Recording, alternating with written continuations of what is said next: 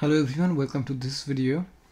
In this video we're going to work on managing access with RBAC, and in this series of videos we have been working on several labs for AZ900 or the Microsoft Azure Fundamental exam. I'm going to give you the link to this resource in the video, and we have already created 14 other videos to cover all of these labs. If you have any questions, please refer back to the other videos, and you should be able to find how to implement each of these labs. So in this one we are going to start managing access with RBAC, which is a very important concept in Azure or any other access control. Role-based access control is what it's called, RBAC. So let's just take a look at what we are going to do. So we're going to view and assign roles to different type of roles to an identity, and we're going to monitor the role assignments and remove role, and that's pretty much it. It's not a whole lot. It's a pretty small lab. It looks like it should be done pretty quickly. So let's go to the Azure portal and go to resource groups, and we're going to create a new resource group.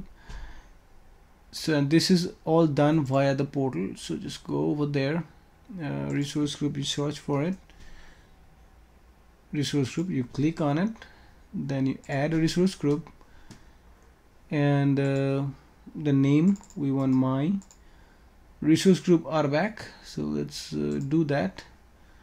That's a name. Where do you want it? Didn't copy the right thing, so let's copy it one more time.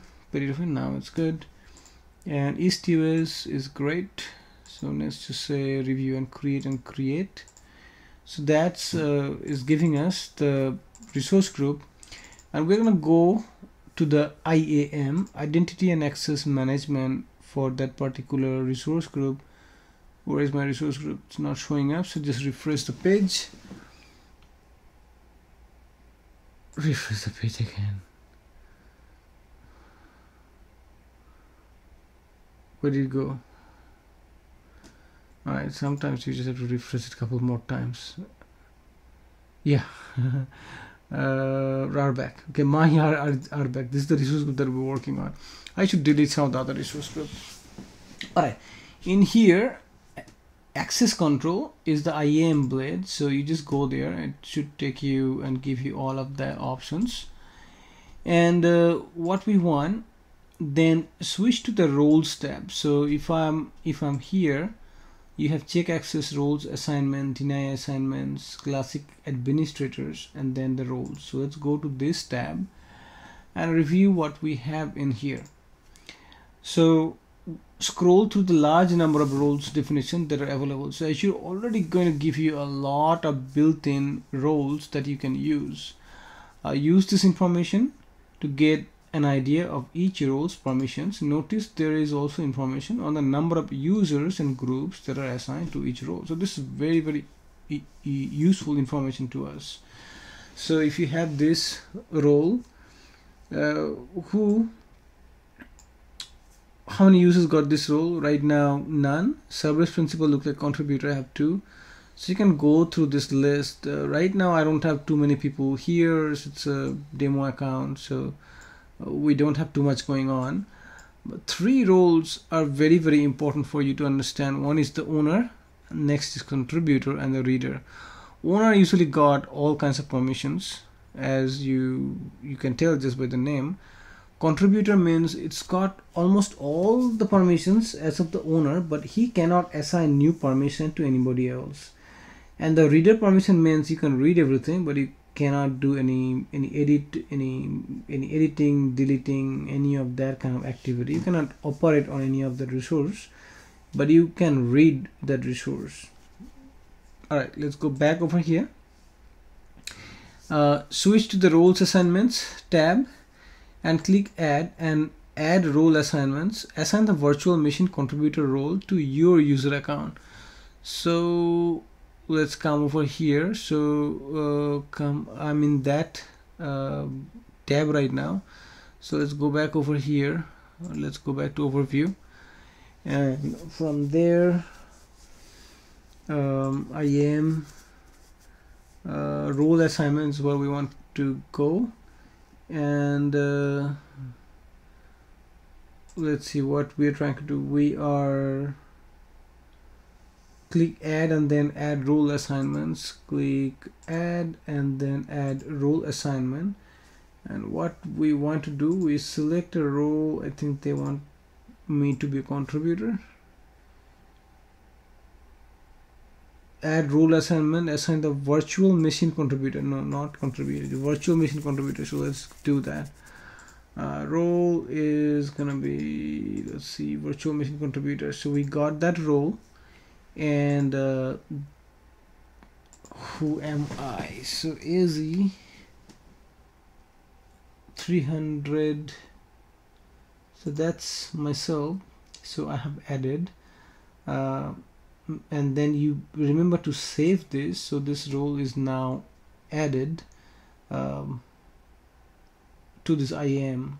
Okay, so that role is now assigned, and I'm a user, and we got the virtual machine contributor role assigned to me. Okay, let's go over here, and so we got that assign access, service principal, and your username. So I think we got all of that. Note the virtual machine contributor role lets you to manage virtual machine but not access their operating system or manage the virtual network or the storage account they are connected to. So think how granular this is. So it will only let me operate the virtual machine or manage the virtual machine, but I will not have access to their operating system, not even to the virtual network, not even to the storage account.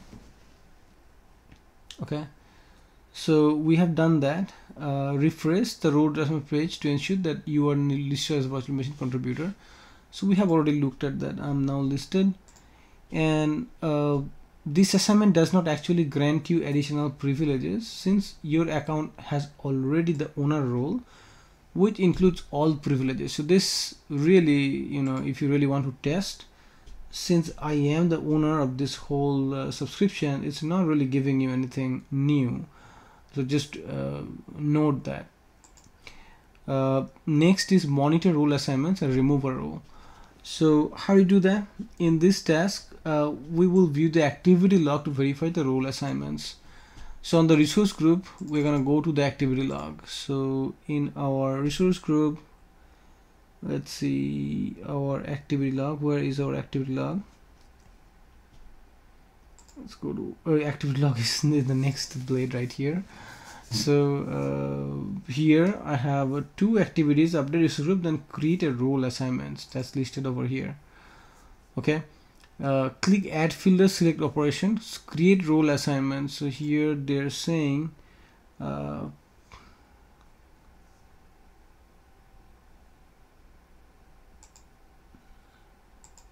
don't see the add filter. So really the filter means they're trying to say over here subscription event severity, let's see, timestamp, add filter. yeah, so I got it. So add filter, what kind of filter we want? We want operation and then create role assignments. So add filter, then operation, then create role assignment. Now notice that since we only had 2, we really didn't have to do that, but think about if you have hundreds of logs, so this is going to be very useful to you. So now we have added a new filter, and now this is the only thing that is showing up, right? Verify the activity log shows your role assignment, and congratulations, you have assigned roles and viewed the activity log.